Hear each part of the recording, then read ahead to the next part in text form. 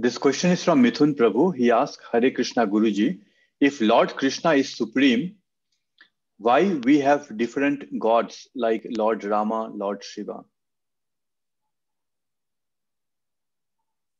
Yes, Krishna he himself comes in different forms. That's the main thing. Rama is Krishna only, Shiva is Krishna only.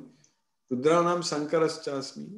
So Ramaga Sastra Brataham. That's what Krishna is saying there. So that way Krishna is coming here in different forms, different leelas, but the original person is the Krishna. Govinda is the original person. So he himself comes in different forms.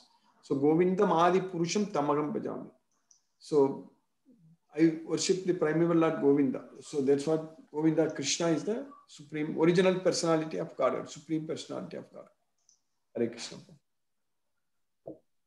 Hare Krishna Guruji, how are you? By Krishna's castless mercy, I'm doing fine, Prabhu. Hare Krishna. Hare Krishna. Yeah, I was wondering, like, if there's a reason we have different gods, like Krishna could appear everywhere only as Krishna so that we can identify himself. You can ask Krishna only, Prabhu, this question.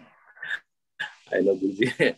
Because whenever we pray, right, I will like, mind keeps saying, okay, Krishna is the supreme, then we should worship only Krishna. That's why we should have the Bhagavad Gita knowledge. If you have the Bhagavad Gita knowledge, we know that Krishna is the supreme.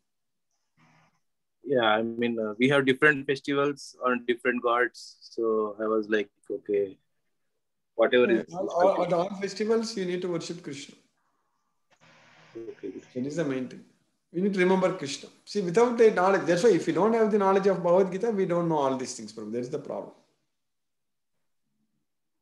Okay. So we should have, the problem is that we were not taught this knowledge. That's the problem. We don't have the knowledge. That's why this issue is coming. Yes, Guruji. Yes, Guruji. I want to talk about here, even there are different religions, people worship. Everything Krishna is saying that even if you worship any god, you are worshipping only me. That's what Krishna is saying in Bhagavad Gita. Okay. Understood.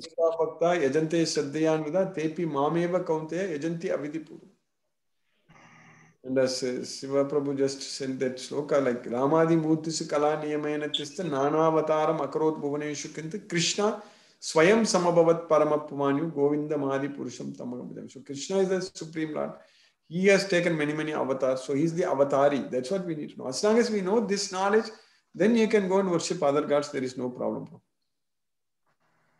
Okay. If you don't have the knowledge that Krishna is the Supreme Personality of God, then we are not doing the right thing.